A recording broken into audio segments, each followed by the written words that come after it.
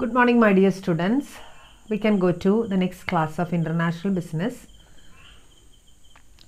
നമ്മൾ കഴിഞ്ഞ ക്ലാസ്സിൽ തുടങ്ങി വെച്ചിരുന്നത് മോഡ്സ് ഓഫ് എൻട്രി എന്ന് പറയുന്ന ടോപ്പിക്കാണ്. Modes of entry means how we can enter or what are the various ways in which we can enter in to A foreign market. That is modes of entry. And we have studied that there are three important modes of entry. And then the first one is trade related mode, second one is contractual mode, and last one is investment mode. ഇങ്ങനെ മൂന്ന് മോഡുകളാണുള്ളത്. ഇന്ന് നമ്മൾ പഠിച്ചു അല്ലേ? അതായത് trade related ആയിട്ടുള്ള മോഡുകളിൽ തന്നെ പ്രധാനമായിട്ടും ഇമ്പോർട്ടുകളെക്കുറിച്ചും എക്സ്പോർട്ടുകളെക്കുറിച്ചും, അതിൽ തന്നെ ഇമ്പോർട്ടിനേക്കാൾ കൂടുതൽ നമ്മൾ എക്സ്പോർട്ടിനെയാണ് നമ്മൾ എന്ത് ചെയ്തത്, കോൺസെൻട്രേറ്റ് ചെയ്തത്. ദെൻ ആഫ്റ്റർ ദാറ്റ് നമ്മൾ അതിൽ തന്നെ ഇമ്പോർട്ടുകൾ എക്സ്പോർട്ടുകളെ പോലെ തന്നെ കൗണ്ടർ ട്രേഡിനെ കുറിച്ച് നമ്മൾ കണ്ടു. ബാർട്ടർ സിസ്റ്റം, കൗണ്ടർ പർച്ചേസ് അല്ലേ, അതുപോലുള്ള കുറച്ച് സിസ്റ്റംസ് നമ്മളവിടെ കണ്ടിരുന്നു. ഇനി നമുക്ക് നോക്കേണ്ടത് രണ്ടാമത്തെ സിസ്റ്റമാണ്, അതായത് രണ്ടാമത്തെ മോഡാണ് നമുക്ക് നോക്കേണ്ടത്. രണ്ടാമത്തെ മോഡ് എന്ന് പറഞ്ഞു കഴിഞ്ഞാൽ contractual മോഡാണ്. Contractual mode, and this mode is entirely depends upon certain type of contracts made between the host country as well as the guest country. Host countryയും guest കൺട്രിയും കൂടി ഉണ്ടാക്കുന്ന കോൺട്രാക്റ്റുകളുടെ അടിസ്ഥാനത്തിൽ നിലവിൽ വരുന്ന അല്ലെങ്കിൽ കോൺട്രാക്റ്റുകളുടെ അടിസ്ഥാനത്തിൽ ഉണ്ടാക്കപ്പെടുന്ന ഡിഫറെൻറ്റ് മോഡ്സ്, അതിനെയാണ് ഇവിടെ നമ്മൾ ഈ രണ്ടാമത്തെ മോഡിൽ നമ്മൾ ഡിസ്കസ് ചെയ്യുന്നത്. അതിൽ തന്നെ പലതരം കോൺട്രാക്റ്റുകളുണ്ട്. പലതരം കോൺട്രാക്റ്റ് എന്ന് പറഞ്ഞു കഴിഞ്ഞാൽ അതിൽ ഒന്നാമത്തേതിനെ നമ്മൾ വിളിക്കുക ലീസിങ് എന്നാണ്. ലീസിങ് നിങ്ങൾ കേട്ടിട്ടുള്ളതാണ്, പഠിച്ചിട്ടുള്ളതാണ് ലീസിങ് എന്താണെന്ന്. രണ്ടാമത്തേത് ലൈസൻസിങ് ആണ്. മൂന്നാമത്തേത് ഫ്രാഞ്ചൈസിങ് ആണ്. നാലാമത്തേത് ടേൺ കീ പ്രോജക്ട്സ് എന്ന് പറയുന്ന ഒരു തരം പ്രോജക്റ്റാണ്. അഞ്ചാമത്തേത് കോൺട്രാക്റ്റ് മാനുഫാക്ചറർ എന്ന് പറയുന്നൊരു മെത്തേഡ് അവിടെയുണ്ട്. Next one is management contractors. Okay, അപ്പം അങ്ങനെ പലതരത്തിലുള്ള ഇതൊക്കെ നിങ്ങൾക്കറിയാം എന്താണ് കോൺട്രാക്റ്റ് എന്ന് നിങ്ങൾ പഠിച്ചിട്ടുണ്ട് അല്ലേ? കോൺട്രാക്റ്റ് എന്ന് വെച്ച് കഴിഞ്ഞാൽ രണ്ട് വ്യക്തികൾ കൂടിയിട്ട് ഒരു കരാറിൽ ഏർപ്പെട്ടുകൊണ്ട് ആ കരാറിൽ എന്തൊക്കെയാണോ ഡിഫറെൻ്റ് ആയിട്ടുള്ള സ്പെസിഫിക്കേഷൻസ്, ഡിഫറെൻ്റ് ആയിട്ടുള്ള കണ്ടീഷൻസ് നമ്മൾ എഴുതി വെച്ചിരിക്കുന്നത്, അതിൻ്റെ അടിസ്ഥാനത്തിൽ നമ്മൾ അങ്ങോട്ടും ഇങ്ങോട്ടും ചെയ്ത് തീർക്കാനുള്ളത്, നമ്മുടെ ഒബ്ലിഗേഷൻസ് നമ്മൾ മീറ്റ് ചെയ്യുക, അതാണ് ഒരു കോൺട്രാക്റ്റിൻ്റെ മീനിങ് എന്ന് പറയുന്നത്. അതേ സെയിം സംഭവം തന്നെയാണ് ഇവിടെ എന്ത് ചെയ്യുന്നത് വരുന്നത്. ഇവിടെ കോൺട്രാക്റ്റുകളുടെ അടിസ്ഥാനത്തിൽ നമുക്ക് എങ്ങനെ ഒരു രാജ്യത്തിലേക്ക് എൻ്റർ ചെയ്യാം, എങ്ങനെയാണ് നമുക്ക് ആ ഒരു ഇത് ഫുൾഫിൽ ചെയ്യാനായിട്ട് സാധിക്കുക, അതാണ് നമ്മളിവിടെ നോക്കണേ. വൺ ബൈ വൺ ആയിട്ട് നമുക്കൊന്ന് നോക്കി നോക്കാം എന്താണ് സംഭവം എന്ന്. അതിൽ ഒന്നാമത്തെ കാര്യം പറഞ്ഞിരിക്കുന്നത് ലീസിങ് ആണ്. ലീസിങ് നിങ്ങൾ കേട്ടിട്ടുണ്ട്. അവിടെ രണ്ട് പാർട്ടീസാണ് വരിക. ആരൊക്കെയാണ് രണ്ട് പാർട്ടീസ്? Lesser and lessee. നിങ്ങൾ കേട്ടിട്ടുണ്ട്, ലെസർ ലെസ്സി.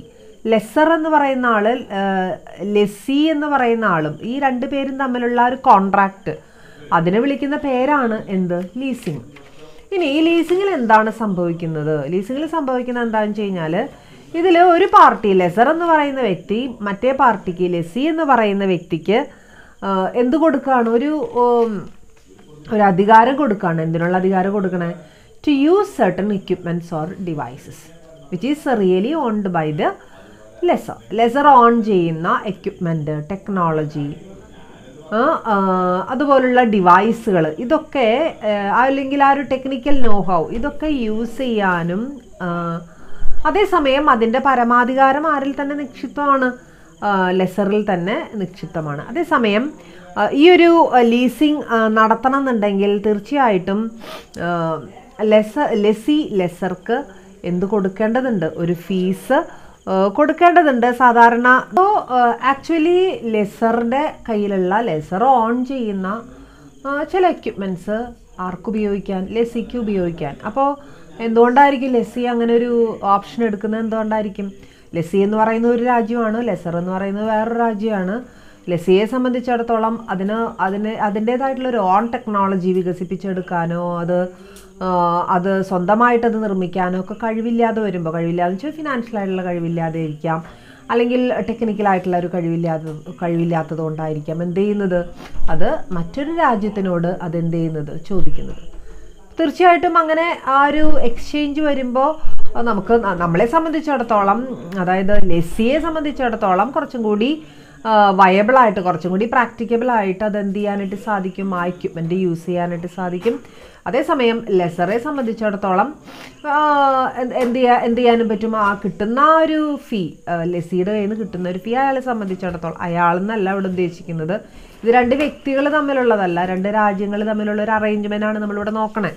വ്യക്തികൾ തമ്മിലുണ്ടായിരിക്കും, പക്ഷേ ഇവിടെ ഇൻ്റർനാഷണൽ ബിസിനസ്സിൽ നമ്മൾ ഈ ലെസ്സി എന്ന് പറയുമ്പോൾ രണ്ട് രാജ്യങ്ങളെയാണ് നമ്മൾ എന്ത് ചെയ്യുന്നത്, ഉദ്ദേശിക്കുന്നത്. മനസ്സിലായോ? അപ്പോൾ എക്യുപ്മെൻറ്റ്സിൻ്റെ ആ ഒരു യൂസ് മാത്രമേ ഇവിടെ ലെസ്സിയെ സംബന്ധിച്ചിടത്തോളം എന്ത് ചെയ്യുന്നുള്ളൂ. പക്ഷെ അതൊരിക്കലും എന്ത് ചെയ്യാൻ പറ്റില്ല, ആക്ച്വലി അത് ഓൺ ചെയ്യാനായിട്ട് പറ്റില്ല. അതിൻ്റെ ഓണർഷിപ്പ് മൊത്തം ആരുടെ കയ്യിലാണ്, ലെസറുടെ കയ്യിലാണ്. അതേസമയം ആ ഒരു ടെക്നിക്കൽ നമുക്ക് പലപ്പോഴും അത് ആക്സസിബിൾ അല്ല എന്ന് തോന്നുന്ന സ്ഥലങ്ങളിൽ പോലും ആക്സസിബിൾ ആക്കാനും അവിടെ ഉള്ള കസ്റ്റമേഴ്സിന് അങ്ങനെയുള്ള പ്രോഡക്റ്റ്സ് ഒക്കെ യൂസ് ചെയ്യാനും ഒക്കെ സാധിക്കും എന്നുള്ളത് വലിയൊരു കാര്യമാണ്. ഈ ഒരു ടെക്നിക്കൽ നോഹവ് ഉപയോഗിച്ചുകൊണ്ടുണ്ടാക്കുന്ന വസ്തുക്കൾ അവിടെയുള്ള കസ്റ്റമേഴ്സിന്, അവിടെയുള്ള ലോക്കൽ കസ്റ്റമേഴ്സിന് എന്ത് ചെയ്യാനായിട്ട് സാധിക്കും, ഉപയോഗിക്കാനായിട്ട് സാധിക്കും. അതൊരു വലിയൊരു അഡ്വാൻറ്റേജ് ആയിട്ട് നമ്മൾ എന്ത് ചെയ്യണം കാണാം. അപ്പോൾ ലീസിങ് എന്ന് പറയുമ്പോൾ ജസ്റ്റ് ഒരു ലെസറും ലെസ്സിയും തമ്മിലുള്ള ഒരു ബന്ധമാണ്, അല്ലെങ്കിൽ ആ ഒരു കോൺട്രാക്റ്റാണ് നമ്മളിവിടെ എന്ത് ചെയ്യണത്, നോക്കുന്നത്. ലാർജ് സ്കെയിലിൽ ലീസിങ് നടത്തുന്നവരുണ്ട്, സ്മാൾ സ്കെയിലിൽ നടത്തുന്നവരുണ്ട്. ഇവിടെ സാധാരണ ഇൻ്റർനാഷണൽ ബിസിനസ് എന്ന് പറയുമ്പോൾ ലാർജ് സ്കെയിലാണ് എന്ത് നടക്കുക, ലീസിങ് എന്ത് ചെയ്യുക, നടക്കുക. അപ്പോൾ ഒരേ സമയം ഒരുപാട് ടെക്നിക്കൽ നോഹൗസും ഒരുപാട് പ്രോഡക്ട്സുകളും ഒരുപാട് ടെക്നോളജികളും ഒരുമിച്ച് യൂസ് ചെയ്യാനുള്ള ആ ഒരു അധികാരമാണ് ആർക്ക് കിട്ടുക, ലെസ്സിക്ക് കിട്ടുക. അതേസമയം അവിടെ വേറെ പ്രശ്നങ്ങളൊന്നുമില്ല, ഓണർഷിപ്പിൻ്റേതായിട്ടുള്ള പ്രശ്നങ്ങളൊന്നും വരുന്നില്ല. ഓണർഷിപ്പ് ആരുടെ തന്നെയാണ്, ലെസറിൻ്റെ കയ്യിലാണ്. അപ്പോൾ that is lessee relationship. And ഈ ലീസിങ് പോലെ തന്നെ സാധാരണയായിട്ട് യൂസ് ചെയ്യുന്ന കോൺട്രാക്ച്വൽ മോഡിൽ നമ്മൾ യൂസ് ചെയ്യുന്നൊരു വേറൊരു മെത്തേഡാണ് ലൈസൻസിങ് മെത്തേഡ് എന്ന് പറയും. Licensing or international licensing. International licensing എന്ന് വെച്ചാൽ ഇവിടെ രണ്ട് പാർട്ടീസാണ് വരിക. ലൈസൻസറും ഉണ്ടാവും, ലൈസൻസി ഉണ്ടാവും. ലൈസൻസർ കൺട്രി ഉണ്ടാവും, ലൈസൻസി കൺട്രി ഉണ്ടാവും. ലൈസൻസർ കൺട്രിയെ സംബന്ധിച്ചിടത്തോളം അവരുടെ ഈ പറഞ്ഞ പോലെ അവരുടെ മാനേജീരിയൽ നോഹൗ, ടെക്നിക്കൽ നോഹൗ, അതോടൊപ്പം തന്നെ അവരുടെ ഇൻ്റലക്ച്വൽ പ്രോപ്പർട്ടി ഒക്കെ ആരിലേക്ക് ഷെയർ ചെയ്ത് കൊടുക്കുകയാണ്, ലൈസൻസിയിലേക്ക് ഷെയർ ചെയ്ത് കൊടുക്കുകയാണ്. ലൈസൻസിയിലേക്ക് ഷെയർ ചെയ്ത് കൊടുക്കുക എന്ന് പറഞ്ഞിട്ടുണ്ടെങ്കിൽ നമ്മളെ സംബന്ധിച്ചിടത്തോളം ചിലപ്പോൾ നമുക്ക് അത് ആ രാജ്യത്തിലേക്ക് കടന്ന് ചെന്ന് അവിടെ പോയി അവിടെ പ്രൊഡ്യൂസ് ചെയ്യാനായിട്ടുള്ളൊരു കപ്പാസിറ്റി ചിലപ്പോൾ ഉണ്ടായിക്കൊള്ളണമെന്നില്ല. ഇപ്പോൾ സിംഗർ മെഷീൻസിനെ കുറിച്ചിട്ടുള്ളൊരു എക്സാമ്പിൾ പറയുകയാണെന്നുണ്ടെങ്കിൽ, അങ്ങനെ സിംഗർ മെഷീനെ സംബന്ധിച്ചിടത്തോളം അവർ വളരെ ഇന്നോവേറ്റീവ് ആയിട്ടുള്ളൊരു ഇത് കണ്ടുപിടിച്ചെങ്കിലും അവർക്കത് പോപ്പുലറൈസ് ചെയ്യാൻ, ഒരുപാട് സ്ഥലങ്ങളിലേക്ക് അത് കൊടുക്കാൻ, അല്ലെങ്കിൽ ആൾക്കാരെ പരിചയപ്പെടുത്തി കൊടുക്കാൻ, എങ്ങനെയത് യൂസ് ചെയ്യണം, എങ്ങനെയാണ് അവരെ ട്രെയിൻ ചെയ്യിപ്പിക്കേണ്ടത്, അവരുടെ ഭാഗത്തു നിന്നുള്ള സജഷൻസ് എങ്ങനെയാണ്, അതിനുള്ളൊരു കപ്പാസിറ്റി അവർക്ക് ഉണ്ടാവാതിരുന്നതുകൊണ്ട് തന്നെ അപ്പോഴാണ് അവർ ഈ ലൈസൻസിങ്ങിനെ കുറിച്ചിട്ടുള്ളത് അവരെന്ത് ചെയ്തത്, ചിന്തിച്ചത്. അവർ പ്രവർത്തിക്കുന്നത് ലൈസൻസിങ് അറേഞ്ച്മെന്റിലൂടെയാണ് അവരെന്ത് ചെയ്യണത്, പ്രവർത്തിക്കുന്നത്. അപ്പൊ ലൈസൻസിങ് നടക്കുന്ന സമയത്ത് തീർച്ചയായിട്ടും സിംഗർ മെഷീന്റെ ആ ഒരു ടെക്നിക്കൽ നോഹൗ ആർക്ക് യൂസ് ചെയ്യാം, ലൈസൻസീസിന് യൂസ് ചെയ്യാം. They can also produce the products, produce ചെയ്യാനായിട്ട് അവർക്ക് സാധിക്കും. പക്ഷെ അത് അവരുടേതായിട്ടുള്ള പ്രൊഡക്ഷൻ മെത്തേഡ്സും പ്രൊഡക്ഷൻ ഇതും അറേഞ്ച് ചെയ്യണം. അവർ തന്നെ അത് എന്ത് ചെയ്യേണ്ടി വരും, നോക്കേണ്ടി വരും. അവർ തന്നെ അത് ആ ഒരു ഇത് ഡെവലപ്പ് ചെയ്യേണ്ടി വരും. ടെക്നിക്കൽ നോഹ അവർക്ക് യൂസ് ചെയ്യാം, കുഴപ്പമൊന്നുമില്ല. അതാണ് ലൈസൻസിങ്ങിലൂടെ അതിനുള്ള പവറാണ് എന്ത് ചെയ്യുന്നത്, ആരിലേക്ക് കൊടുക്കുന്നത്, ലൈസൻസിയിലേക്ക് കൊടുക്കുന്നത്. മനസ്സിലായി? അപ്പൊ അങ്ങനെ ഒരു വൈഡ് സ്പ്രെഡ് ആയിട്ടുള്ള രീതിയിൽ പ്രൊഡക്ഷനും ബാക്കിയുള്ള കാര്യങ്ങളും, പ്രൊഡക്ഷനോടനുബന്ധിച്ച് സെയിൽസ്, ബാക്കിയുള്ള ആഫ്റ്റർ സെയിൽ സർവീസസ്, ഇതൊക്കെ ചെയ്യാനായിട്ട് പരിമിതികളുള്ള കമ്പനികളെ സംബന്ധിച്ചിടത്തോളം എന്തിനെ കുറിച്ച് ചിന്തിക്കാവുന്നതാണ്, ലൈസൻസിങ്ങിനെ കുറിച്ച് ചിന്തിക്കുന്നത് കൊണ്ട് യാതൊരു വിരോധവും ഇല്ല. ഓക്കെ. അതേസമയം ഒരുപാട് കാര്യങ്ങൾ നമ്മൾ അതിന് മുമ്പ് അനലൈസ് ചെയ്തിട്ട് വേണം നമ്മൾ എന്തിലേക്ക് ആ ഒരു എഗ്രിമെന്റ്, നമ്മൾ ലൈസൻസിങ് എഗ്രിമെന്റ് നമ്മൾ ചെയ്യുന്ന സമയത്ത് എത്രയായിരിക്കണം, അതിന്റെ ഡ്യൂറേഷൻ എത്രത്തോളം ഉണ്ടായിരിക്കണം, അറ്റ് ദ സെയിം ടൈം അതിന്റെ ബൗണ്ടറി എത്രയായിരിക്കണം, അത് നമ്മൾ വളരെ കാര്യമായിട്ട് ആലോചിച്ചതിന് ശേഷം മാത്രമേ നമ്മൾ എന്ത് ചെയ്യാൻ പാടുള്ളൂ, അത് ഫിക്സ് ചെയ്യാനായിട്ട് പാടുള്ളൂ. ആൻഡ് അതിന്റെ റൈറ്റ്സ്, അതുപോലെ തന്നെ പ്രിവിലേജസ്, ലൈസൻസിയുടെ പ്രിവിലേജസ്, റൈറ്റ്സ്, കൺസ്ട്രെയിൻസ് ഇതൊക്കെ ഫിക്സ് ചെയ്ത് കൊടുക്കുമ്പോൾ നമ്മൾ കൃത്യമായിട്ട് അതിന്റെ നിയമങ്ങൾ പാലിച്ച് നമ്മുടെ ആഫ്റ്റർ എഫക്ട്സ് നോക്കി ഭാവിയിൽ അത് നമ്മളെ കൂടുതൽ പ്രശ്നത്തിലേക്ക് എത്തിക്കുന്നതാണെങ്കിൽ അങ്ങനെയുള്ള അധികാരങ്ങളൊന്നും നമ്മൾ ആർക്ക് കൊടുക്കരുത്, ലൈസൻസീസിന് കൊടുക്കരുത്. And next one കോൺട്രാക്ടിന്റെ duration. അപ്പൊ അങ്ങനെ പലവിധ കാര്യങ്ങളും അനലൈസ് ചെയ്തിട്ട് വേണം നമ്മൾ എന്തിലേക്ക് പോവാൻ, ലൈസൻസിങ്ങിലേക്ക് പോകാൻ. ലൈസൻസിങ് എന്താണെന്നുള്ളത് ഡെഫിനിഷനായിട്ട് ടെക്സ്റ്റ് ബുക്കിൽ തന്നിട്ടുണ്ട്. പേജ് നമ്പർ 124 അതിന്റെ ഒരു ചെറിയൊരു ഡെഫിനിഷൻ എന്നല്ല, അതിന്റെ ഒരു മീനിങ് അവിടെ എഴുതിയിട്ടുണ്ട്.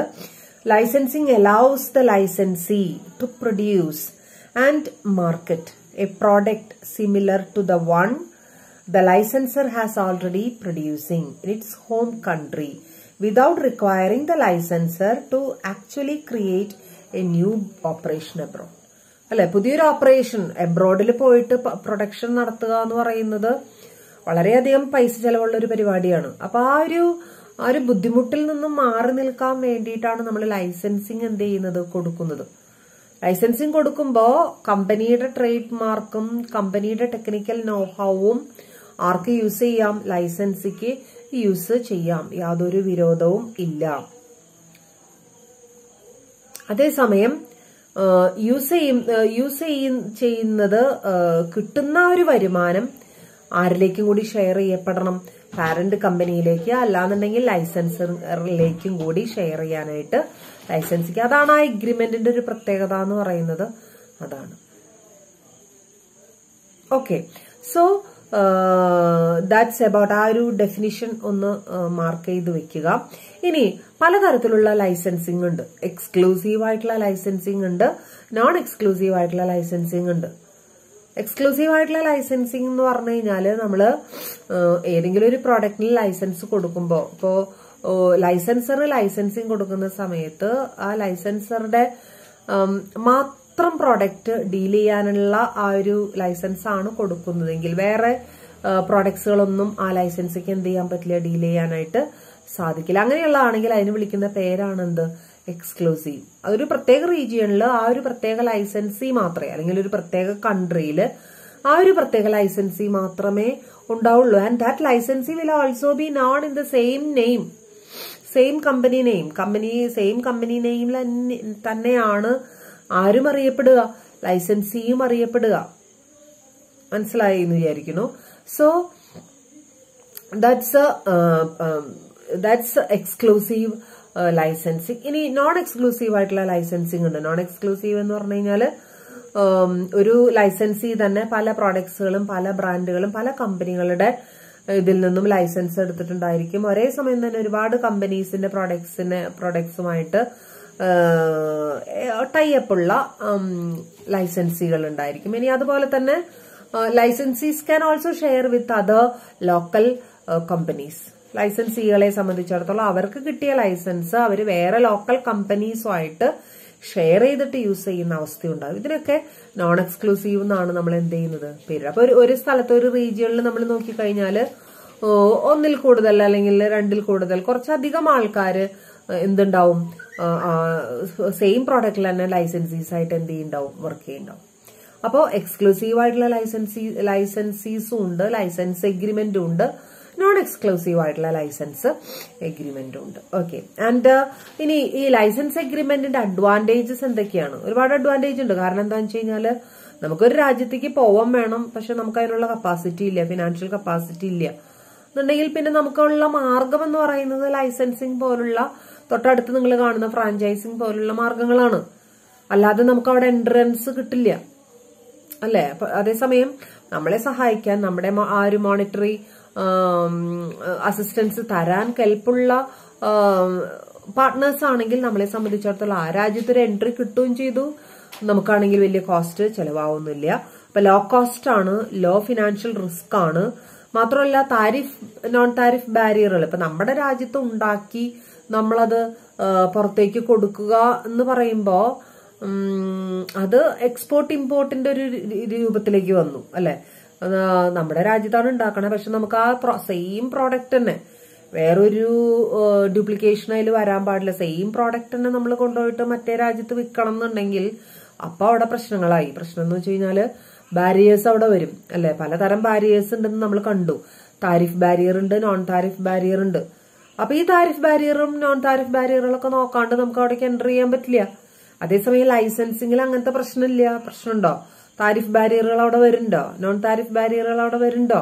ബാരിയേഴ്സ് ഉണ്ടാവും, അതിന്റെ പ്രൊസീജിയറലായിട്ടുള്ള കൺസ്ട്രെയിൻസ് എന്തെങ്കിലും അവിടെ ഉണ്ടാവും. പക്ഷെ അതേസമയം ഈ താരിഫ് കൊടുത്തിട്ട് ഒരു കുറച്ച് സാധനം ഇങ്ങോട്ട് കൊണ്ടുവരിക, താരിഫ് കൊടുത്തിട്ട് കുറച്ച് അങ്ങോട്ട് കൊണ്ടുപോവുക, കസ്റ്റംസ് ഡ്യൂട്ടി കൊടുക്കുക, എക്സൈസ് ഡ്യൂട്ടി കൊടുക്കുക, ഈ വക പ്രശ്നങ്ങളൊന്നും എന്തിലില്ല, ലൈസൻസിങ്ങിലില്ല. അപ്പൊ കുറച്ചും കൂടി മെച്ചപ്പെട്ട ഒരു മെത്തേഡായിട്ട് നമുക്ക് അത് എന്ത് ചെയ്യുന്നുണ്ട്, ഫീൽ ചെയ്യുന്നുണ്ട് അല്ലെ. അപ്പോ തീർച്ചയായിട്ടും അങ്ങനെ. അത് മാത്രമല്ല ലോക്കൽ മാർക്കറ്റ്സിന് കുറച്ചും കൂടി നോളജ് അല്ലെ, ഇപ്പൊ പുതിയ പുതിയ ടെക്നിക്സിനെ കുറിച്ച്, പുതിയ പുതിയ മാനുഫാക്ചറിങ് മെത്തേഡ്സിനെ കുറിച്ചിട്ടുള്ളൊരു നോളജ് ലോക്കൽ മാർക്കറ്റ്സിൽ അവൈലബിൾ ആക്കാനായിട്ട് അത് പലപ്പോഴും ഗുണം ചെയ്യും. ആൻഡ് അഡീഷണൽ ഇൻവെസ്റ്റ്മെന്റ് ഇല്ലാതെ, without any additional investment we can reap the profit from various markets, various types of market, even from local markets, even from rural markets അല്ലെ. പ്രത്യേകിച്ച് ഒരു additional ആയിട്ടുള്ള ഒരു പൈസ നമ്മൾ ചെലവഴിക്കാതെ തന്നെ പല മാർക്കറ്റുകളിൽ നിന്നുള്ള ഒരു വരുമാനം നമുക്ക് കിട്ടാനായിട്ടുള്ള ഒരു സാധ്യതയാണ് എന്തിലൂടെ നമുക്ക് ഉണ്ടാവുന്നത്, ലൈസൻസിങ്ങിലൂടെ നമുക്ക് ഉണ്ടാവുന്നത്. And able to upgrade technical capacity and competitiveness in the international market. കുറച്ചും കൂടി അപ്ഗ്രേഡ് ചെയ്യാന്ന് വെച്ച് കഴിഞ്ഞാൽ നമുക്ക് പല രാജ്യങ്ങളിലും പോയിട്ട് പല രാജ്യങ്ങളിലുള്ള ലൈസൻസീസിന്റെ സഹായത്തോടു കൂടി അവിടുത്തെ നീഡ്സ്, അവിടുത്തെ വാണ്ട്സ്, അവർ പറയുന്ന കാര്യം, അവരുടെ കംപ്ലയിൻസ് ഇതൊക്കെ കേൾക്കാനും അതിനനുസരിച്ച് നമുക്ക് പ്രോഡക്റ്റിൽ തന്നെ മോഡിഫിക്കേഷൻസ് വരുത്താനും ഒക്കെ സാധിക്കും എന്നുള്ളത് വലിയൊരു പ്രത്യേകതയാണ്. And political risk can be minimised. V are crossing the country but actually we are not crossing it അല്ലെ. ക്രോസ് ചെയ്യുന്നുണ്ട് പക്ഷെ ആക്ച്വലി ക്രോസ് ചെയ്യുന്നില്ല അല്ലെ. ലൈസൻസിങ് കൊടുക്കുന്നതിലൂടെ വേറൊരു രാജ്യത്ത് പ്രവർത്തിക്കാൻ നമുക്ക് സാധിക്കുന്നുണ്ട്. പക്ഷെ അത് നമ്മുടെ ആരിലൂടെയാണ്, ലൈസൻസീസിലൂടെയാണ് നമ്മൾ പ്രവർത്തിക്കുന്നത്. അപ്പൊ ആ ഒരു പൊളിറ്റിക്കൽ റിസ്കിനെ, ഗവൺമെന്റൽ റിസ്കിനെ നമുക്ക് എന്ത് ചെയ്യാൻ പറ്റുന്നുണ്ട്, ഒഴിവാക്കാനായിട്ട് നമുക്ക് സാധിക്കുന്നു. അതൊരു വലിയ അഡ്വാൻറ്റേജ് ആയിട്ട് കാണുന്നു. അതേസമയം അവിടെ ഡിസഡ്വാൻറ്റേജസും പറയുന്നുണ്ട് ലൈസൻസിങ്ങിന്റെ. വേറൊന്നുമല്ല, മാർക്കറ്റിംഗ് ഓപ്പർച്യൂണിറ്റീസ് ലിമിറ്റഡ് ആയിരിക്കും. ലൈസൻസീസിനെയാണ് നമ്മൾ ഫുള്ള് കോൺഫിഡൻസിൽ എടുത്തിട്ട് പ്രവർത്തിക്കുന്നത് ഇവിടെ അല്ല. അതുകൊണ്ട് തന്നെ ലൈസൻസീസ് എന്തെങ്കിലും മാൽ പ്രാക്ടീസ് ചെയ്യോ, എന്തെങ്കിലും പ്രശ്നം, കാരണം ഒറിജിനൽ ആയിട്ടുള്ള പ്രൊഡ്യൂസറിന്റെ സ്ഥാനത്ത് നിന്നുകൊണ്ടാണ് ലൈസൻസീസ് ആരായി മാറുന്നത്, പ്രൊഡ്യൂസേഴ്സ് ആയിട്ട് മാറുന്നത്. അത് അവരുടെ തന്നെ ആ ഒരു നോളജിലാണ് അവരത് എന്ത് ചെയ്യണത്. അപ്പൊ തീർച്ചയായിട്ടും ചിലപ്പോ അവിടെ ചില പോരായ്മകൾ ഉണ്ടായി എന്ന് വരാം. മാത്രമല്ല ലൈസൻസറും ലൈസൻസിയും തമ്മിലുള്ള ഒരു എഗ്രിമെന്റിന്റെ, ഒരു കോൺട്രാക്ടിന്റെ ബേസിസിലാണ് കാര്യങ്ങൾ മുന്നോട്ട് പോകുന്നത്. ആൻഡ് എപ്പോഴും നമ്മൾ എന്ത് സസ്പെക്ട് ചെയ്യണം, കോൺട്രാക്ട് എന്റെ പ്രത്യേകതയാണ്, ഏത് സമയത്ത് വേണമെങ്കിലും അതിന് ബ്രീച്ച് ഉണ്ടാവാനായിട്ടുള്ള സാധ്യതയുണ്ട് അല്ലെ. അത് പറഞ്ഞ സമയത്ത് പറഞ്ഞ കാര്യങ്ങൾ ചെയ്യാതിരിക്കുന്ന ഒരു അവസ്ഥ വരാനായിട്ടുള്ള സാധ്യതയുണ്ട്. അപ്പൊ പിന്നെ തീർച്ചയായിട്ടും അത് വലിയൊരു ബുദ്ധിമുട്ടിലേക്കായിരിക്കും എന്ത് ചെയ്യുന്നത്, പോകുന്നത്. മാത്രമല്ല ഇനി ലൈസൻസിങ് നമ്മൾ നടത്തിക്കഴിഞ്ഞാല് ലൈസൻസീസ് ചിലപ്പോൾ പിന്നീട് നമ്മുടെ കോമ്പറ്റീറ്റേഴ്സ് ആയിട്ട് വരും. നമ്മൾ ലൈസൻസ് കൊടുത്തുകൊണ്ട് ഉയർത്തിക്കൊണ്ടുവന്ന ലൈസൻസീസ് അവസാനം നമുക്ക് തന്നെ ബുദ്ധിമുട്ടുണ്ടാക്കുന്ന ഒരു സ്ഥിതിവിശേഷം റൈസ് ചെയ്യാനായിട്ടുള്ള സാധ്യതയുണ്ട്. അപ്പൊ അതും വലിയൊരു പ്രശ്നമാണ്. അതുപോലെ തന്നെ ക്വാളിറ്റി, നമുക്ക് കാര്യം കൺട്രോൾ ഉണ്ട് പാരന്റ് കമ്പനിക്ക്, അതായത് ലൈസൻസർക്ക്, ലൈസൻസിയുടെ മേല് കൺട്രോൾ ഉണ്ട്, യാതൊരു സംശയവുമില്ല. അതേസമയം എത്ര കൺട്രോൾ ഉണ്ടെന്ന് പറഞ്ഞാലും നമ്മുടെ പ്രോഡക്റ്റിന്റേതായിട്ടുള്ള അതിൻ്റെതായിട്ടുള്ള ഒരു സ്റ്റാൻഡേർഡ്, അതിന്റെ ഒരു പ്യൂരിറ്റി, ഇതൊക്കെ ചിലപ്പോൾ നിലനിർത്തി കൊണ്ടുപോകാനായിട്ട് ആർക്ക് സാധിച്ചു എന്ന് വരില്ല, ലൈസൻസീസിന് സാധിച്ചു എന്ന് വരില്ല. അതും ഈ പറഞ്ഞ പോലെ വലിയ പ്രശ്നങ്ങൾ ഉണ്ടാക്കാനായിട്ടുള്ള സാധ്യത ഉണ്ട്. അപ്പൊ ഇതൊക്കെയാണ് advantages and limitations of licensing. അപ്പൊ ലൈസൻസിങ് എന്താന്ന് മനസ്സിലായല്ലോ. ലെസി നമ്മൾ നേരത്തെ പഠിച്ചു. ലെസി എന്ന് വെച്ചാൽ ലെസറും ലെസിയും തമ്മിലുള്ള, അവിടെ വേറെ പ്രൊഡക്ഷന്റെ കാര്യമൊന്നുമില്ല. എക്യുപ്മെന്റ്സ് അങ്ങോട്ടും ഇങ്ങോട്ടും കൈമാറ്റം ചെയ്തിട്ട് അവരെന്ത് ചെയ്യണു, ലൈസൻസി യൂസ് ചെയ്യണു, അതിന് വാടക കൊടുക്കണു, ലെസ്സി യൂസ് ചെയ്യണു. അത് ആർക്ക്, ലെസ്സി യൂസ് ചെയ്യണു, അതിന് പകരം എന്ത് കൊടുക്കണു? വാടക കൊടുക്കണു. ആർക്ക്? ലെസ്സർക്ക്. ആ ഒരു സിസ്റ്റം മാത്രമേ അവിടെ വലിയ കാര്യമായിട്ടുള്ള കോംപ്ലിക്കേഷൻസ് ഒന്നും അവിടെ വരുന്നില്ല. അതേസമയം ലൈസൻസിങ് അങ്ങനെയല്ല, കുറച്ചും കൂടി കോംപ്ലിക്കേറ്റഡ് ആയിട്ടുള്ള ഒരു കോൺട്രാക്ട് ആണ് ലൈസൻസിങ് എന്ന് പറയുന്നത്. അവിടെ നമ്മുടെ ലൈസൻസർ ഉദ്ദേശിക്കുന്ന രീതിയിൽ പ്രവർത്തിക്കുമോ എന്നുള്ളത് വലിയൊരു പ്രശ്നം തന്നെയാണ്. അത് പലപ്പോഴും മാർക്കറ്റിൽ എന്ത് സൃഷ്ടിക്കാൻ വഴിയുണ്ട്? കോംപ്ലിക്കേഷൻസ് സൃഷ്ടിക്കാൻ വഴിയുണ്ട്. ഓക്കെ, ഇനി നമുക്ക് പോകേണ്ടത് ലൈസൻസിങ്ങിന്റെ പോലെ തന്നെ പലപ്പോഴും നമ്മളൊക്കെ തെറ്റിദ്ധരിക്കാറുള്ള അല്ലെങ്കിൽ പലരും പറയാറുള്ളൊരു സംഗതിയാണ് licensing and franchising are same. രണ്ടും ഒരേ അർത്ഥത്തിൽ യൂസ് ചെയ്യുന്ന രണ്ട് വാക്കുകളാണ് ലൈസൻസിങ്ങും ഫ്രാഞ്ചൈസിങ്ങും. കേട്ടിട്ടുണ്ട് ഫ്രാഞ്ചൈസിങ് അല്ലേ? എന്താണ് ഇന്റർനാഷണൽ ഫ്രാഞ്ചൈസിങ്? ഇന്റർനാഷണൽ ലൈസൻസിങ്ങും ഫ്രാഞ്ചൈസിങ്ങും തമ്മിലുള്ള വ്യത്യാസം എന്താണ്? രണ്ടിലും ഒരേ കാര്യം തന്നെയാണ് നടക്കുന്നത് യഥാർത്ഥത്തിൽ. അതിന്റെ ബേസിക് ആയിട്ടുള്ളത് ഒന്ന് തന്നെയാണ്. ആ പാർട്ടീസിന്റെ പേരുകളിൽ കുറച്ച് വ്യത്യാസം ഉണ്ടെന്നുള്ളൂ. അതായത് ലൈസൻസർക്ക് പകരം ഇവിടെ ഫ്രാഞ്ചൈസിംഗിൽ യൂസ് ചെയ്യുന്നത് ഫ്രാഞ്ചൈസർ എന്നുള്ള പേരാണ്, ഫ്രാഞ്ചൈസർ. ലൈസൻസിക്ക് പകരം യൂസ് ചെയ്യുന്നത് ഫ്രാഞ്ചൈസി എന്നുള്ള പേരാണ്. അപ്പൊ പാർട്ടീസും അവരുടെ പേരുകളിൽ വ്യത്യാസമുണ്ട്. അതേസമയം പൊസിഷനൊക്കെ ഏകദേശം തുല്യമാണ്. ആരുടെ? ലൈസൻസറുടെ പൊസിഷനും ഫ്രാഞ്ചൈസറുടെ പൊസിഷനും, ലൈസൻസിയുടെ പൊസിഷനും ഫ്രാഞ്ചൈസിയുടെ പൊസിഷനും. പക്ഷേ അവിടെ നമ്മൾ മനസ്സിലാക്കി വെക്കേണ്ട കാര്യം എന്താണെന്ന് വെച്ച് കഴിഞ്ഞാല് ഫ്രാഞ്ചൈസർ സംബന്ധിച്ചിടത്തോളം ഫ്രാഞ്ചൈസർ ഉണ്ടാക്കുന്ന പ്രോഡക്റ്റ് അതിൻ്റെതായിട്ടുള്ള ഒരു തനിമ ഒട്ടും ചോരാതെ അവരുടെ തന്നെ ടെക്നിക്കൽ നോഹൗ ഉപയോഗിച്ചുകൊണ്ട് അവരുടെ തന്നെ ബിസിനസ് സിസ്റ്റത്തിനെ യൂസ് ചെയ്തുകൊണ്ട് അവരുടെ തന്നെ മാനേജ്മെന്റ് കപ്പാസിറ്റി യൂസ് ചെയ്തുകൊണ്ട് വേറൊരാൾക്ക് പ്രൊഡ്യൂസ് ചെയ്യാനുള്ള ആ ലൈസൻസിങ് അല്ലെങ്കിൽ അതിനുള്ള അധികാരം കൊടുക്കുന്നതാണ് എന്തെന്ന് പറയുന്നത്? ഫ്രാഞ്ചൈസിങ് എന്ന് പറയുന്നത്. അപ്പൊ നിങ്ങൾ ചോദിക്കും, നേരത്തെ അതന്നെയല്ലേ ഉണ്ടായത്, ലൈസൻസിങ്ങിൽ അതന്നെയല്ലേ സംഭവിച്ചത്? പക്ഷെ ലൈസൻസിങ്ങിൽ സംഭവിച്ചത് അതാണെങ്കിലും അവിടുത്തെ ഒരു പ്രത്യേകത എന്ന് പറയുന്നത് ലൈസൻസിങ്ങിൽ നമ്മള് ബിസിനസിനെ മൊത്തമാകെ വിട്ടുകൊടുക്കുന്നില്ല. ലൈസൻസർ ബിസിനസിനെ മൊത്തം ആർക്ക് വിട്ടുകൊടുക്കണില്ല? ലൈസൻസിക്ക് വിട്ടുകൊടുക്കണില്ല. അതിന്റെ ടെക്നിക്കൽ നോഹൗ, അതിന്റെ ട്രേഡ് മാർക്ക്, അതിന്റെ കുറച്ച് ടെക്നോളജി അത് മാത്രമേ ഷെയർ ചെയ്ത് കൊടുക്കണുള്ളൂ. ഫ്രാഞ്ചൈസിംഗ് എന്ന് പറഞ്ഞു കഴിഞ്ഞാൽ അങ്ങനെയല്ല. ബിസിനസിന് അപ്പാടെ എന്ന് പറയുമ്പോൾ ബിസിനസിന്റെ ആ ഒരു ടെക്നിക്കൽ നോഹൗ, അതിന്റെ ബിസിനസിന്റെ ആ ഒരു മാനേജ്മെന്റ് സിസ്റ്റം, മാനേജീരിയൽ എഫിഷ്യൻസി അത് മൊത്തമായി ആരിലേക്ക് പോവാണ്? ഫ്രാഞ്ചൈസിയിലേക്ക് കൈമാറ്റം ചെയ്തുകൊണ്ട് ഫ്രാഞ്ചൈസർ ഉണ്ടാക്കുന്ന അതേ പ്രോഡക്ട്സുകൾ തന്നെ ഉണ്ടാക്കി വിൽപ്പന ചെയ്യുന്ന ആ ഒരു പ്രോസസ്സിന് വിളിക്കുന്ന പേരാണ് എന്ത്? Franchising, international franchising. എസ്പെഷ്യലി ഈ ഫ്രാഞ്ചൈസിംഗ് എന്ന് പറയുന്ന പ്രോസസ്സ് നടക്കുന്നത് സർവീസുകളിലാണ്. നേരത്തെ ഞാൻ പറഞ്ഞു ലൈസൻസിംഗ് എന്ന് പറയുന്ന ആ ഒരു കോൺട്രാക്ട് നടക്കാൻ സാധ്യതയുള്ളത് ഗുഡ്സ് ആൻഡ് സർവീസസിലാണ്. വീണ്ടും ഞാനത് ആവർത്തിക്കും. ഗുഡ്സ് ആൻഡ് സർവീസസ് അല്ല, ഗുഡ്സുകളിലും പ്രോഡക്ട്സുകളിലുമാണ് ഏറ്റവും കൂടുതൽ ലൈസൻസിങ് നമുക്ക് കാണാൻ സാധിക്കുക. അതേസമയം ഫ്രാഞ്ചൈസിംഗ് എന്ന് പറയുന്നത് ഏറ്റവും കൂടുതൽ നമുക്ക് കാണാൻ സാധിക്കുന്നത് എവിടെയാണ്? സർവീസുകളിലാണ്. ഓക്കെ, അപ്പോ ഈ സർവീസുകളെ സംബന്ധിച്ചിടത്തോളം നമുക്കറിയാം അത് സർവീസ് പ്രൊവൈഡർ കൊടുക്കുന്ന അതേ ഒരു രീതിയിൽ തന്നെ നമുക്ക് ഫ്രാഞ്ചൈസീസിന് അത് കൊടുക്കണം എന്നുണ്ടെങ്കിൽ അവർക്ക് ഫ്രാഞ്ചൈസറുടെ കയ്യിൽ നിന്നും കിട്ടാനുള്ളതൊക്കെ എന്ത് ചെയ്തിരിക്കണം? കിട്ടിയിരിക്കണം. ഈവൻ ട്രേഡ് സീക്രട്സ് വരെ എന്ത് ചെയ്തിട്ടുണ്ടായിരിക്കണം? കിട്ടിയിരിക്കണം. എങ്കിൽ മാത്രമേ അവർക്കത് അതിൻ്റെതായിട്ടുള്ള രീതിയിൽ എന്ത് ചെയ്യാനായിട്ട് സാധിക്കുള്ളൂ? ചെയ്തു കൊടുക്കാനായിട്ട് സാധിക്കുള്ളൂ. മനസ്സിലായോ? അപ്പോ അത്രയും ഒരു ബിസിനസിനെ പൂർണ്ണമായിട്ട് എക്സ്ചേഞ്ച് ചെയ്തുകൊണ്ടാണ് എന്ത് നടക്കുന്നത്? ഫ്രാഞ്ചൈസ്. അപ്പൊ തീർച്ചയായിട്ടും ലൈസൻസിങ്ങും ഫ്രാഞ്ചൈസിങ്ങും തമ്മിൽ എന്തുണ്ട്? വ്യത്യാസമുണ്ട്. ലൈസൻസി തന്നെയാണ് അതിന് വേണ്ട ആ ഒരു സിസ്റ്റത്തിന് എന്ത് ചെയ്യുന്നത്? ഡെവലപ്പ് ചെയ്യുന്നത്. കുറച്ച് കാര്യങ്ങൾ മാത്രമേ ലൈസൻസറുടെ അടുത്ത് നിന്ന് എന്ത് ചെയ്യണുള്ളൂ? കിട്ടുന്നുള്ളൂ. അതേസമയം ഫ്രാഞ്ചൈസിങ് അങ്ങനെയല്ല.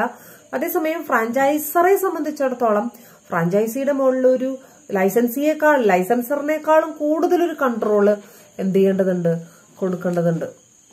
കാരണം നമ്മുടെ തന്നെ സിസ്റ്റമാണ് അവരെന്ത് ചെയ്യണത്, യൂസ് ചെയ്യണത്. ഫ്രാഞ്ചൈസറുടെ തന്നെ ബിസിനസ് സിസ്റ്റമാണ് ആര് യൂസ് ചെയ്യണേ, ഫ്രാഞ്ചൈസി യൂസ് ചെയ്യണത്. അപ്പൊ തീർച്ചയായിട്ടും അവരെ നമുക്ക് കൈറൂരി വിടാനായിട്ട് സാധിക്കില്ല. അവരിൽ മേലൊരു ഫുൾ കൺട്രോൾ ആർക്കുണ്ടായിരിക്കണം, ഫ്രാഞ്ചൈസർക്ക് ഉണ്ടായിരിക്കണം. സോ തീർച്ചയായിട്ടും ലൈസൻസിങ്ങും ഫ്രാഞ്ചൈസിങ്ങും തമ്മിൽ അതിന്റെ ഒരു ബ്രെഡ്ത്ത് കൂടുതലാണ് അവിടെ ഫ്രാഞ്ചൈസിങ് എന്ന് പറയുന്ന കോൺട്രാക്റ്റില്. And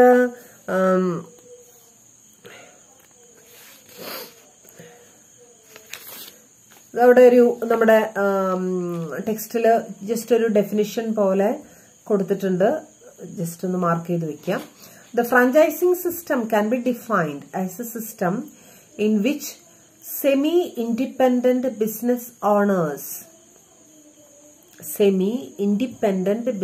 owners within brackets franchises, they are called franchises, pay fees and royalties to a parent company bracket franchisor in return for the right to become identified with the trademark, to sell its products or services, and often to use its business format and system. Compared to licensing, franchising agreements tends to be longer, and franchising offers a broader package of rights and resources, which usually includes equipment, managerial system, operation manual, initial trainings, and site approval, and all the support necessary for the franchisee to run its business. ഇതുവരെ വായിച്ചത് വേറെ ഒന്നിനല്ല, അവിടെ വരെ ഒന്ന് mark ചെയ്ത് വെക്കുക. അതിൻ്റെ ഉള്ളിൽ ഒരുപാട് കണ്ടന്റ്സ് എന്ത് ചെയ്യുന്നുണ്ട്, പറയുന്നുണ്ട്. ഓക്കെ, സോ ഫ്രാഞ്ചൈസിങ് എന്ന് പറയുന്നത് it's A system of semi independent units. Semi independent ആണ് ഒരു പരിധിവരെ. ലൈസൻസിയേക്കാളും കൂടുതൽ ഇൻഡിപെൻഡൻസ് ആർക്കുണ്ട്, ഫ്രാഞ്ചൈസിക്കുണ്ട്. ഇൻഡിപെൻഡൻസ് എന്ന് വെച്ച് കഴിഞ്ഞാൽ ഓരോരുത്തരെയും ഓരോ യൂണിറ്റുകളെയും സെമി ഇൻഡിപെൻഡന്റ് ആയിട്ടുള്ള യൂണിറ്റുകളായിട്ടാണ് എന്ത് ചെയ്യുന്നത്, പറയപ്പെടുന്നത് ഫ്രാഞ്ചൈസിയുടെ യൂണിറ്റ്സ്. കാരണം അവര് സ്വന്തമായിട്ട് എന്ത് ചെയ്യുന്നു, പ്രൊഡ്യൂസ് ചെയ്യുന്നു, സ്വന്തമായിട്ട് മാർക്കറ്റ് ചെയ്യുന്നു. ആരുടെ ട്രേഡ് മാർക്ക് യൂസ് ചെയ്തുകൊണ്ട്, ഫ്രാഞ്ചൈസറുടെ ട്രേഡ് മാർക്ക് യൂസ് ചെയ്തുകൊണ്ട്, ഫ്രാഞ്ചൈസറുടെ മൊത്തം ബിസിനസ് സിസ്റ്റത്തിനെ യൂസ് ചെയ്തുകൊണ്ട്. ഓക്കെ, അതുകൊണ്ട് തന്നെ അവരെ ഒരു ഇൻഡിപെൻഡന്റ് യൂണിറ്റ് ആയിട്ട് നമുക്ക് എന്ത് ചെയ്യാനായിട്ട് സാധിക്കും, കൺസിഡർ ചെയ്യാനായിട്ട് സാധിക്കും. ഓക്കെ, മാത്രമല്ല അവിടെ എന്തൊക്കെയാണ് ഫ്രാഞ്ചൈസറിൽ നിന്നും എന്തൊക്കെയാണ് യൂസ് ചെയ്യുന്നത് എന്നുള്ളത് അവിടെ എഴുതിയിട്ടുണ്ട്. That is to cell the products and often to use it's business format. ഫ്രാഞ്ചൈസറുടെ business format എന്താണോ അത് യൂസ് ചെയ്യാനായിട്ടുള്ള കഴിവ് ആർക്കുണ്ട്, ഫ്രാഞ്ചൈസിക്കുണ്ട്. And compared to licensing tends to B longer.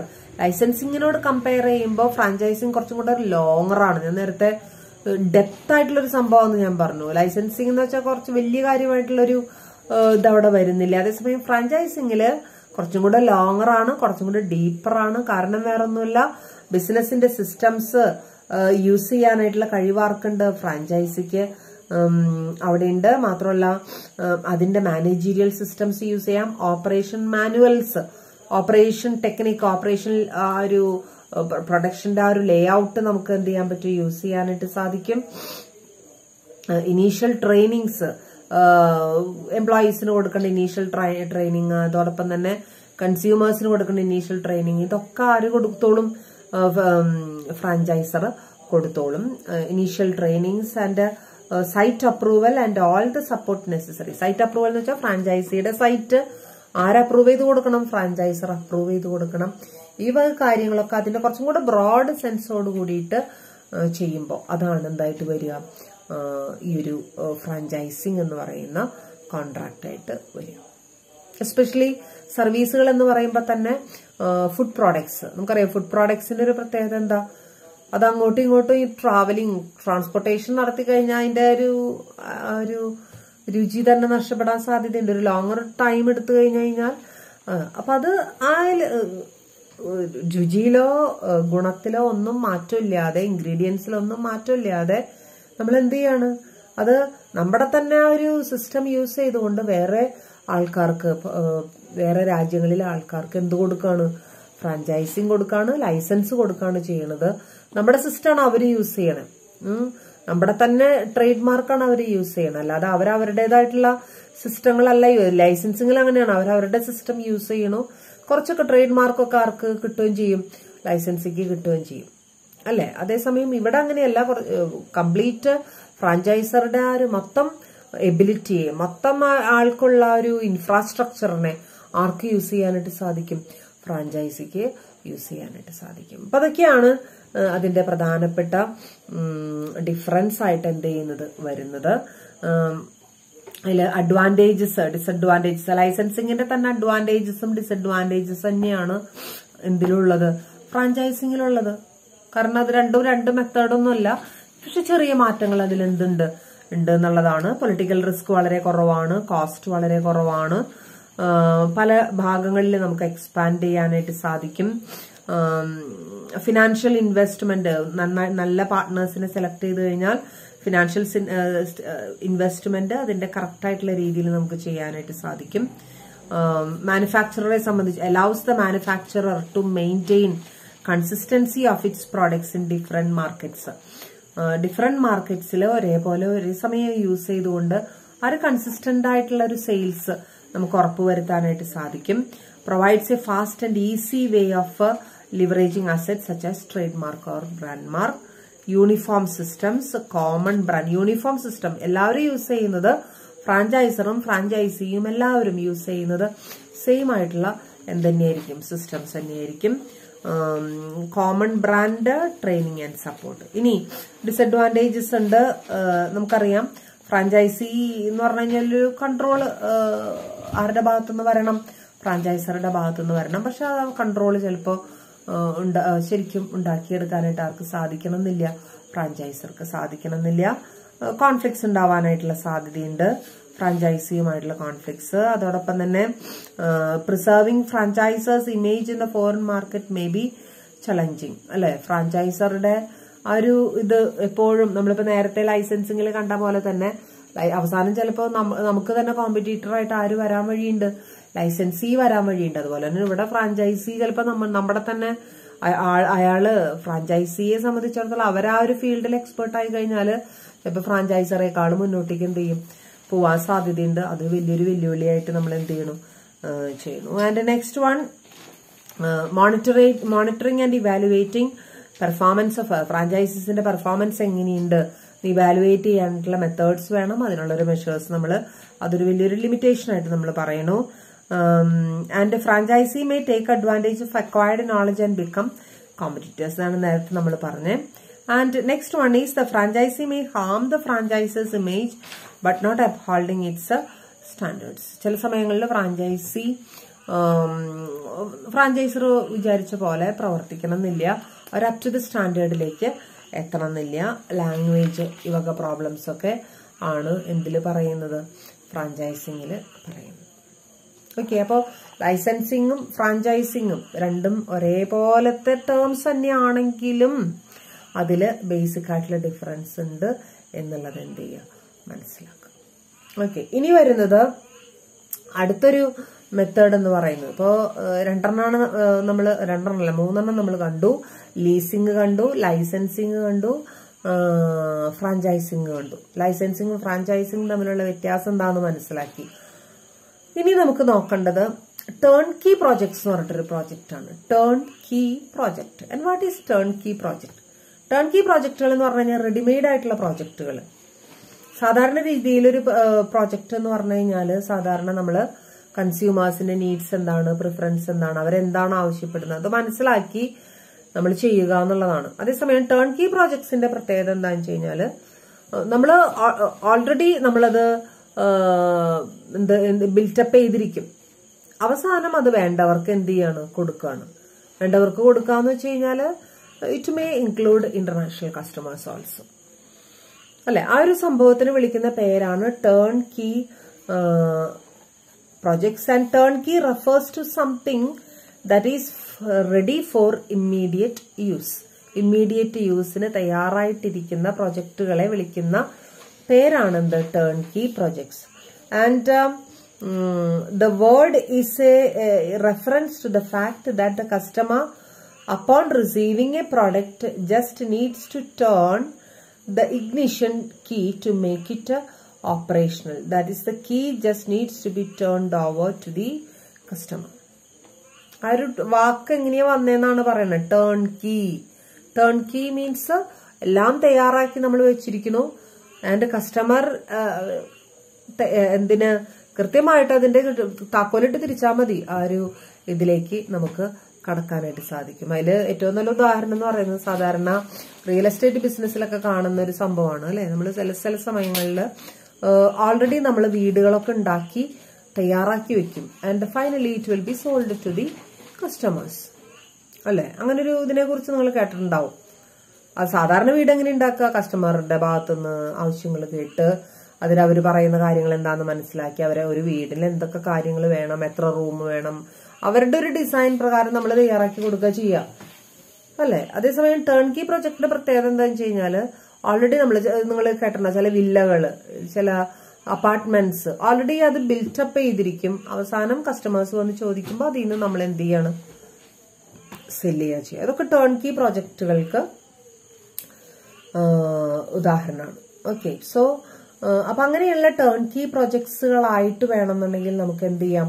International business ചെയ്യാം. ഓൾറെഡി ഡെവലപ്പ് ചെയ്തിട്ടുള്ള IT softwares, IT programmes, computer programmes, അതൊക്കെ അതിന്റെ ഒരു ഉദാഹരണമായിട്ട് നമുക്ക് എന്ത് ചെയ്യാനായിട്ട് സാധിക്കും? പറയാനായിട്ട് സാധിക്കും. ഓക്കെ, സോ അതാണ് ടേൺ കീ പ്രോജക്റ്റുകളുടെ പ്രത്യേകത എന്ന് പറയുന്നത്. സോ അതിന്റെ ഒരു കോൺസെപ്റ്റ് മനസ്സിലാക്കി ആ ടേൺ കീ എന്നുള്ളത് എന്താണെന്നും കൂടി മനസ്സിലാക്കി വെക്കാം. ഇനി ഇതിന് അതിൻ്റെതായിട്ടുള്ള അഡ്വാൻറ്റേജസും ഉണ്ട്, ഡിസഡ്വാൻറ്റേജസും ഉണ്ട് അല്ലെ?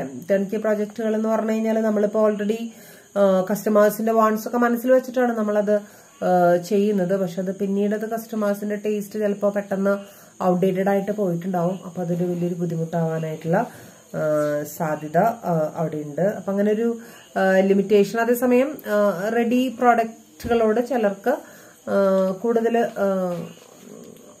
ഇഷ്ടമുള്ളൊരു സംഭവമുണ്ട്. അപ്പൊ അങ്ങനെയാണെങ്കിൽ അതും അവർക്ക് എന്ത് ചെയ്യാവുന്നതാണ്? ചെയ്യാവുന്നതാണ്. So that is a turnkey project. And next one is contract manufacturing. Contract അതിന്റെ പേരിൽ തന്നെ വ്യക്തമാണ്. നമ്മൾ കോൺട്രാക്ട് കൊടുക്കുക, മാനുഫാക്ചർ ചെയ്യാനുള്ള കോൺട്രാക്ട് നമ്മൾ ഔട്ട്സോഴ്സ് ചെയ്യുക, വേറെ പാർട്ടീസിന്, വേറെ കമ്പനീസിന് നമ്മൾ അത് എന്ത് ചെയ്യുക? കൊടുക്കുക. മുഴുവൻ മാനുഫാക്ചറിങ് അല്ല നമ്മൾ ഉദ്ദേശിക്കുന്നത്. അതിന്റെ ഒരു പാർട്സോ അസംബ്ലിംഗ് യൂണിറ്റ്സോ ഒക്കെ നമ്മൾ എന്ത്, ഇവിടെ ഒരു ഉദാഹരണം കൊടുത്തിട്ടുണ്ട്. ഐഫോൺ, ഐപാഡ്, ആപ്പിളിന്റെ പ്രോഡക്ട്സുകളായിട്ടുള്ള ഈ സംഭവങ്ങൾ അവർ നേരിട്ട് മാനുഫാക്ചർ ചെയ്യുന്നത് ചൈനയിലെ ഒരു കമ്പനീനെ ഏൽപ്പിച്ചു കൊടുത്തിട്ടുണ്ട്. ഫോക്സ്കോൺ എന്ന് പറയുന്ന കമ്പനിയാണ് ഈ പ്രോഡക്ട്സ് ആർക്ക് ഉണ്ടാക്കി കൊടുക്കുന്നത്? ആപ്പിൾ കമ്പനിക്ക് ഉണ്ടാക്കി കൊടുക്കുന്നത്.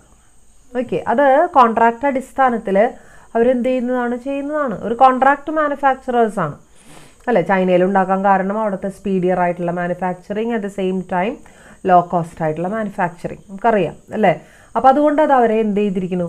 ഏൽപ്പിച്ചിരിക്കുന്നു. ഇനിയിപ്പോൾ അവർ അവിടുത്തെ കോസ്റ്റ് കൂടുതലായിട്ട് വരുന്നു, അല്ലെങ്കിൽ അവരുടെ മാനേജീരിയൽ കപ്പാസിറ്റി അത്ര വലിയ എഫിഷ്യൻ്റ് അല്ല എന്ന് നമുക്ക് തോന്നുകയാണെന്നുണ്ടെങ്കിൽ സെയിം കോൺട്രാക്ട് വേറെ രാജ്യത്തിലേക്ക് നമുക്ക് എന്ത് ചെയ്യാവുന്നതാണ്? കൊടുക്കാവുന്നതാണ് അല്ലേ? അപ്പോൾ കോൺട്രാക്ട് മാനുഫാക്ചറിങ്ങിൻ്റെ രൂപത്തിലും നമുക്ക് എന്ത് ചെയ്യാം? കമ്പനിക്ക് കമ്പനിയുടെ പേര്, but at the same time manufacture ചെയ്യുന്നത് വേറെ സ്ഥലത്ത്. ഓക്കെ, അവിടെ ടെക്നിക്കൽ നോഹൗ ഷെയർ ചെയ്യുക എന്നുള്ളതൊന്നും അവിടെ സംഭവമല്ല. അത് ഇപ്പോൾ ഫോക്സ്കോൺ എന്ന് പറയുന്ന കമ്പനി അവരുടേതായിട്ടുള്ള ടെക്നിക്കൽ നോഹൗ ആണ് അവർ യൂസ് ചെയ്യണത്. അവർ വേറെ അടുത്ത സ്ഥലത്തൊന്നും അത് വാങ്ങിക്കുകയല്ല ചെയ്യണത്. മനസ്സിലായി? അപ്പം ഇങ്ങനെയുള്ളൊരു അറേഞ്ച്മെൻറ്റിന് വിളിക്കുന്ന പേരാണ് കോൺട്രാക്ട് മാനുഫാക്ചറിങ്.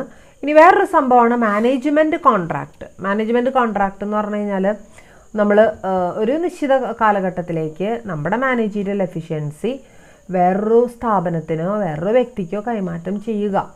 അത് ഡിഫറെൻറ്റ് കൺട്രീസ് തമ്മിലാവുമ്പോൾ ആണ് ഇവിടെ അതിൻ്റെ ഒരു പ്രാധാന്യം എന്ത് ചെയ്യുന്നത് വരുന്നത് അല്ലേ. Especially schools, shopping malls, okay, അതുപോലുള്ള വലിയ വലിയ ഹൈപ്പർ മാർക്കറ്റ്സ്, ഇതിലേക്കൊക്കെ വേണ്ട ചില സംവിധാനങ്ങൾ, ചില മാനേജീരിയൽ ആയിട്ടുള്ള എഫിഷ്യൻസി ഒക്കെ നമ്മൾ എന്ത് ചെയ്യുക, കൊടുക്കുക. അതിന് വിളിക്കുന്ന പേരാണ് എന്തെന്ന് പറയുന്നത് മാനേജ്മെൻറ്റ് കോൺട്രാക്റ്റ് എന്ന് പറയുന്നത് അല്ലേ. ഇപ്പോൾ സ്കൂളിൽ നമുക്ക് സ്റ്റാർട്ട് ചെയ്യണം, സ്കൂളിൽ എന്തൊക്കെ കാര്യങ്ങൾ നമുക്ക് സ്വന്തമായിട്ട് കുറേയൊക്കെ നമുക്കറിയാം, പക്ഷെ നമുക്കതിൽ വേണ്ടത്ര ഒരു ഇത് നമുക്കില്ല എന്നുണ്ടെങ്കിൽ നമുക്ക് ആരുടെ സേവനം നമുക്ക് ലഭ്യമാക്കാം, മാനേജ്മെൻറ്റ് കോൺട്രാക്റ്റിൻ്റെ സേവനം നമുക്ക് ലഭ്യമാക്കാം. അപ്പോൾ അവർ ആ ഒരു മാനേജീരിയൽ എക്സ്പേർട്ട് നമുക്ക് എന്ത് ചെയ്ത് തരും.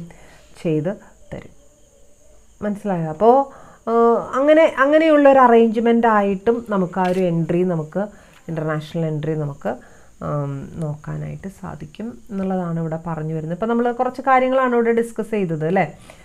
എങ്ങനെയാണ് കോൺട്രാക്റ്റുകളുടെ അടിസ്ഥാനത്തിൽ നമുക്ക് ആ ഒരു മോഡ് ഓഫ് എൻട്രി നമുക്ക് നടത്താം എന്നുള്ളത് അല്ലേ. അതിൽ തന്നെ ലീസിങ്, ലൈസൻസിങ്, ഫ്രാഞ്ചൈസിങ്, ലൈക്ക്വൈസ് നമ്മൾ contract manufacturers, turn key projects, also managerial contracts. ഇതൊക്കെ കോൺട്രാക്റ്റുകളാണ്. അതുകൊണ്ടാണ് ഈ കോൺട്രാക്ച്വൽ മോഡിൽ ഇതെന്ത് ചെയ്തത് വന്നത്. ഇനി നമുക്ക് പഠിക്കാനുള്ളത് ഇൻവെസ്റ്റ്മെൻറ്റ് മോഡാണ്. ഇൻവെസ്റ്റ്മെൻറ്റ് മോഡ് എന്ന് പറയുന്നത് അത് നെക്സ്റ്റ് ചാപ്റ്ററായിട്ടാണ് നമ്മൾ പഠിക്കുന്നത്. കാരണം അതിൽ തന്നെ കുറച്ച് ഫോറിൻ ഡയറക്റ്റ് ഇൻവെസ്റ്റ്മെൻറ്റും ഉണ്ട്, അതുപോലെ തന്നെ പോർട്ട്ഫോളിയോ ഇൻവെസ്റ്റ്മെൻറ്റ്, 2 മെത്തേഡ്സ് അവിടെ വരുന്നുണ്ട്. 2 മെത്തേഡുകളും കുറച്ചും കൂടി ഡീപ്പറായിട്ട് പഠിക്കാനുള്ളത് കൊണ്ട് നെക്സ്റ്റ് ചാപ്റ്ററിലാണ് നമ്മൾ എന്ത് ചെയ്തിട്ടുള്ളത്, ഉൾപ്പെടുത്തിയിട്ടുള്ളത്. അതുകൊണ്ട് തന്നെ നമുക്ക് അടുത്ത ക്ലാസ്സിൽ നമുക്കതിനെക്കുറിച്ച് എന്ത് ചെയ്യാം, പറയാം. ഇപ്പോൾ തൽക്കാലം 2 മോഡ് ഓഫ് എൻട്രികളാണ് നമ്മൾ ഡിസ്കസ് ചെയ്ത് തീർന്നിട്ടുള്ളത്. ട്രേഡ് റിലേറ്റഡ് ആയിട്ടുള്ള മോഡും കോൺട്രാക്ച്വൽ ആയിട്ടുള്ള മോഡും. ആ 2 മോഡ്സ് നിങ്ങൾ എന്ത് ചെയ്യുക, പഠിക്കുക. ബാക്കിയുള്ളത് അടുത്ത ക്ലാസ്സിൽ നമുക്ക് ഡിസ്കസ് ചെയ്യാം. Okay, thank you.